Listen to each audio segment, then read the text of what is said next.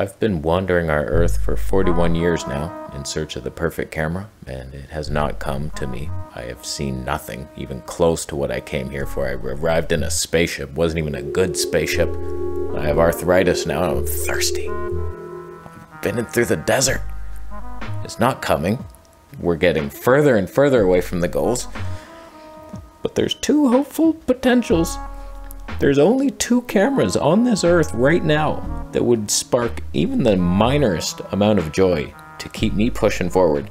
All I want is the perfect camera.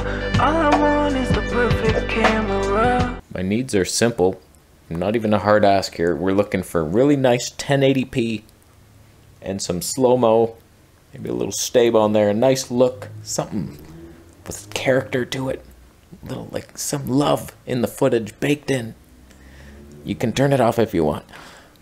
I think there's only 2. I've looked at all brands. I've tried so many cameras. Nothing sparks joy. We've got the Canon EOS R. That's the most joy I've had in a long time. It's just plug and go. Right out of camera, you put a LUT on there. It's okay. It's respectable. It's a respectable shot. Battery life, fantastic. Everything else just has problems. It brings more heat to the situation. Sony color science will just rip flesh from my bones. Rumor has it Sony perfected skin tones is coming in a firmware update, but only to the ZV-E 10 and below. Not the flagship.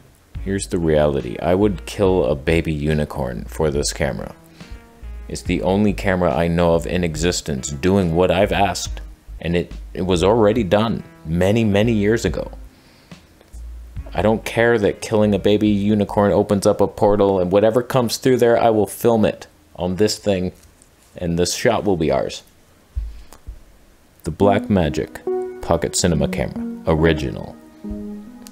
It's got a 1080p, 2 megapixel sensor, 16 by 9. Oh man, it's a tiny boy. It's a Super 16 size. It's smaller than a 1-inch sensor. That hurts. And the battery life, it lasts about 12 minutes. You gotta rig that thing up.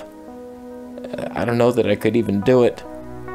There's no viable option. The lens choices for like a 1-inch sensor with that crop.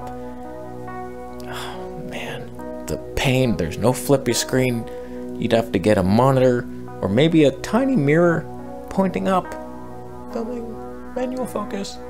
It could be done. There's a focal reducer. I've seen the deal. I might bounce. There's a deal on the table right now for 850 Canadian dollars for this camera and the Nikon focal reducer. It's 0.58 times, a specially designed focal reducer. He actually has it. It's pretty rare. They don't sell either of these things, and nobody's in a factory. A factory? Oh man. I combined manufacturing with factory. It's a thing. Just live with it. It's not continued anymore. I could have that. So you get that plus the 20mm 1.8 gives you like a 33mm Tony 3. Awkward. And could I ever focus on myself with it? I don't know. Or you go with the Blackmagic. No, the SLR Magic. 12mm Tony 1.6 manual focus, and then you remember where it was, boom, and then you're always in focus. You can never see yourself unless you get a monitor with a V-mount battery. D-tap it. I'll D-tap your mom. It would be the dumbest purchase of 2023, but I could also use my Leica 200mm. Can you even believe it? Right on there. Stabilized. Could I focus on it with just a back screen and like 6-minute battery life out in the Canadian tundra? I'd have to bring 8 of them with me, or a little portable power brick. Oh man, the squirrel action. We need that in our lives, don't we? That would bring joy. I've debated the Blackmagic 4K. It's not as magical an image as the 1080p, and that's 2 megapixel glory that we need. It was done right. It was a special look. And then the 4K, it's nice, it's filmic, but not as filmic. It's not 70s filmic. That's a Fuji vintage shirt waiting to be ironed. That original, do you have one? If you are withholding the cinema from me, that's on you. That's on you. You send it. I will pay customs and shipping. You send.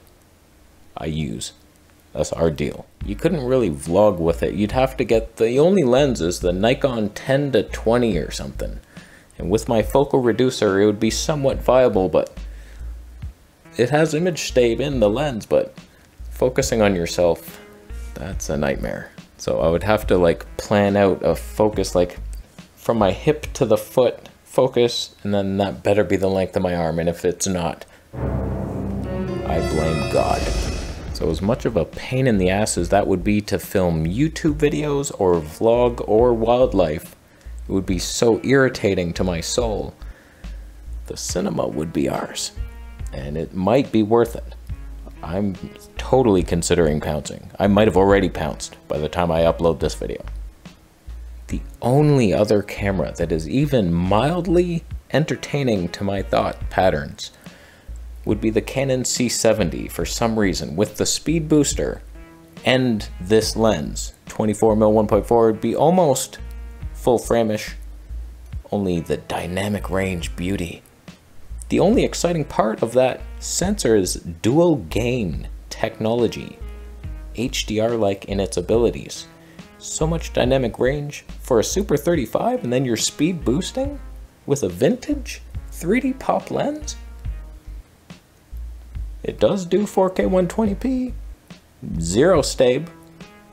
That would be a problem. It would literally just be for YouTube videos. It's so much money, it's so not worth it. That or the Canon C500 II. That's full frame, EF mount, just this lens right on there. 6K RAW. For this.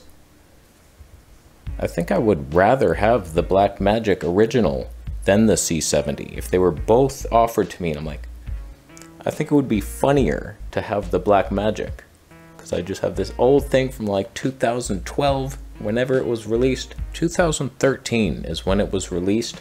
I was just looking up like what else was released around that time. The Sony NEX 3N. That's what Sony, can you imagine the color science of that piece of shit? Oh boy. APS-C, 16 megapixels. For what? For what? It would just be such a pain in the ass to source all these things, because like nobody's making accessories for that anymore. Just buying a cage for it. This guy had the cage, but he sold the cage. So trying to find a cage for that, and then a battery solution. Do you really want a V-mount and a monitor, and then you're D-tapping? Once you had it all set up, it might be a bit big looking, but it would be totally like the longest lasting battery ever, and like the best flippy screen you've ever seen. And then you get the best image, and it's like, holy cow. I am leaning hard. Whereas the C70, it's so expensive, it would be the dumbest thing just for this. I would never take it outside once. I have zero plans to get the 100 to 500 and wildlife with this. Never. But that is the state of our current society. There's nothing exciting. It's a TikTok world, and there's no hope for anything fun or vintage to come our way. It's just all modern vertical slits of homeless hell. I don't want the shorts. I'm not putting them out there. All I know is I would love to have a movie camera designed for movies for once, so I can make a movie already. I would make one. Oh, hey, Henry. Funny seeing you here. I know I borrowed your battery. I haven't returned it. I'm so sorry. It's around here somewhere. You're not going to kill me, are you?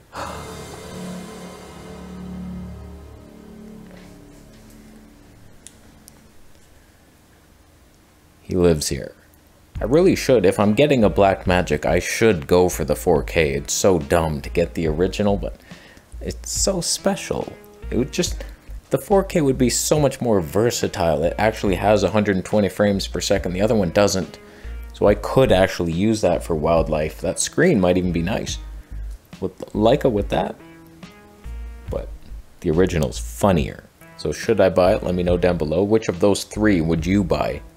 Blackmagic Original, 4K, or Canon C70, or C500 Mark II.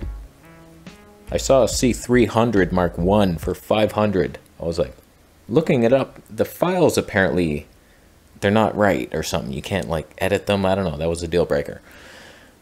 Maybe I misread it and I could have had it for 500. Ah, man. It's gone. I suck at pouncing on deals. I'm going to leave. Are you buying a Camera Conspiracies t-shirt? In vintage white? You're not? Subscribe for more videos. See you next.